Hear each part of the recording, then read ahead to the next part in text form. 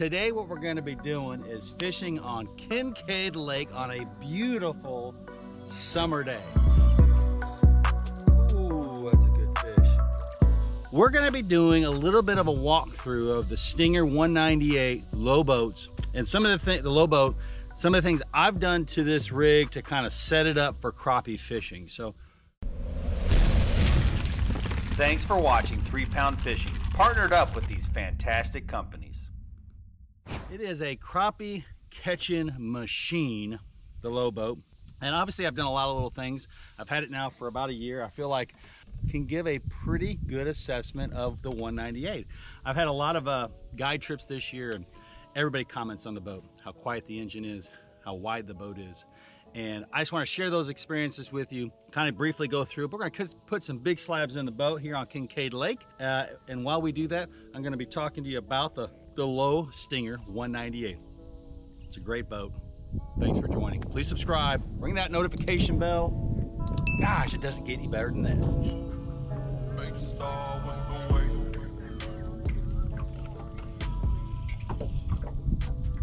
Good fish here, folks. All right. Gotta let him go today, but that's a great fish. 12-inch crappie on Kinkaid. Beautiful.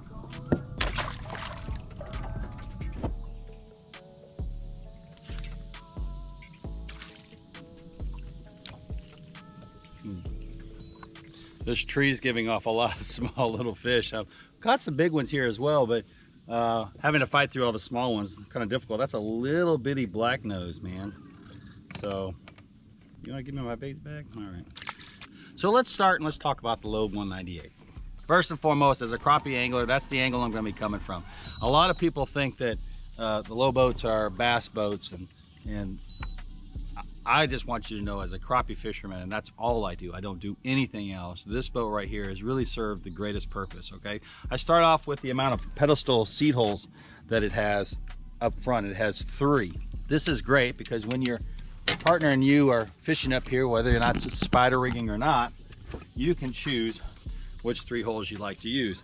Now obviously the 2 far ones make the most sense. Spider rigging equipment, ample room up here to actually do whatever it is that you need. This boat is wide. I believe the beam is 94 inches, and it is what I like to call a fat pig, which is a great thing when you are crappie fishing. You've got 2 compartments up front. I use this one here for Jinko baits. It's great. Anything that I'm going to use for the day goes in that compartment. It's right underneath me. It's really accessible, which is very nice. You also have another compartment right here that I use for hooks, weights, any type of instrument that I need, needle nose, scissors, that type of stuff, go there. Does have a recess. That's very nice. Actually accommodates the cornfield crappie bridge mount incredibly well. You have a control panel up here which allows you to lower and raise your motor. And so everything up here at the helm, so to speak, is really at your fingertips, which is really great. I chose to do the power poles on mine. I have 10-foot power poles. Doesn't seem to slow it down whatsoever. Those are those buttons right there. I have a 115 Mercury on this boat, and you can get a 150. The problem with the 150, in my personal opinion, is that it's gonna cost you about $5 grand more because you're gonna have to get hydraulic steering, and you're gonna gain roughly around 8 miles an hour. So you have to decide for yourself whether or not that's worth it. I stuck with the 115. Top speed in this boat is 45 miles an hour. I can have a live well full, I can have a guide trip in the boat. 45 miles an hour is about as fast as it's going to go, which I think is perfect for crappie fishing. All right, folks, so it's great to be back on Kinkaid Lake. No minnows here, folks. This is all jigs, and it's just a fantastic lake that's definitely got the thump going right now.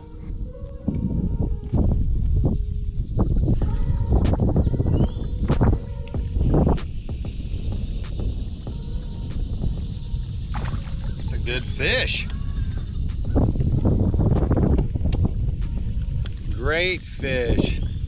Crappie fishing's fantastic. Marry that up with the best boat in the world, in my opinion, right now. For crappie anglers, it doesn't get any better than that. Fantastic fish right there. Let them go.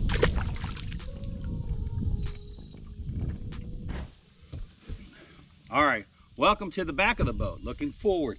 Again, we've already covered those two compartments up there. Now we're going to talk about the console and the center beam, the widest part of the boat. 94 inches, I believe, is what it is, okay? First and foremost, you have ample rod storage. Everything you could want is in there. It looks like you roughly have room for 10 rods, which is fantastic. And then on top of the deck, you actually have some tie downs on both sides that I put usually up to 5 rods. 5 rods probably at most on this side over here. And on this side, if I choose to put something there, right now there actually is a bass rod there, you can as well. You can easily put probably two rods on this side, up to 5, 6. You could stack them if you wanted to, but they'd end up getting tangled up. But a lot of rod storage on this boat. Cup holders for your drinks.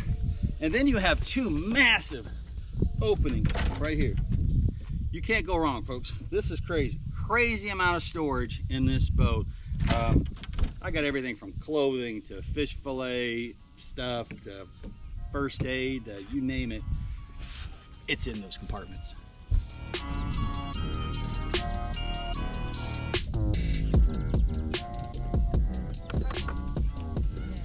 Look at this pig.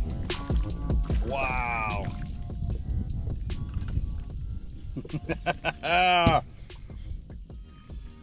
Please subscribe, hit that notification bell. Facebook and Instagram are awesome places to see daily pictures from 3 Pound Fishing. And if you're interested in any of these Ozark rods, go to ozarkrod.com. That's another great fish. Man, that is some good fishing. Unbelievable how great the fishing is.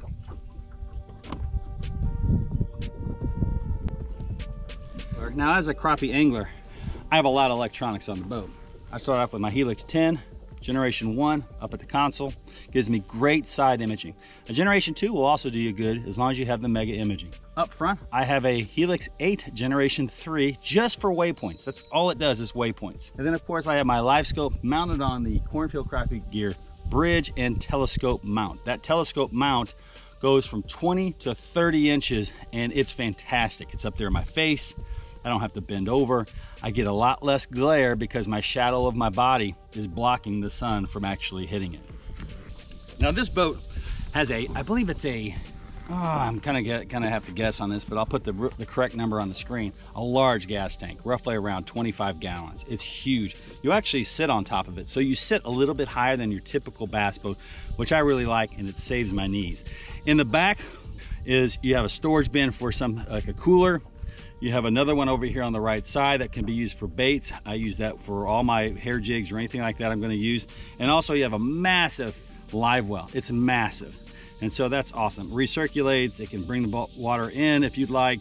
Does a lot of different things, so that's really nice. Now, I do have this thing rigged up with the power poles. I do have more controls up here at the console for those.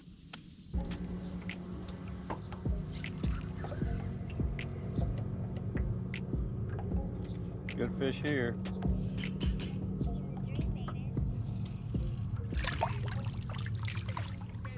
Wow, good fish. Right there.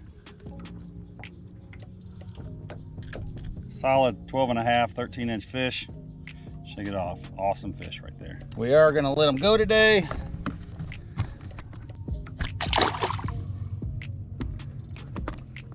So the back of the boat is made up of 2 compartments, left and right, which house, one's a cooler.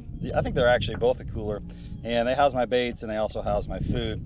The large live well, like it said, it's about 50 gallons, ridiculously how big it is, which is really nice. So if you did choose to do bass fishing or cat fishing, which I don't recommend, I recommend completely taco fishing, but it's great. Boats come standard with 3 batteries. I have, I think, 5 in the back there. There's ample room to store as many as 6, to be quite honest with you. So that's good. That gives you room to expand on the boat. And I certainly have, with all the electronics and everything that's changed since I got this boat. It's important to have the ability to modify it to accommodate what the new technology is. And obviously LiveScope's one of those things.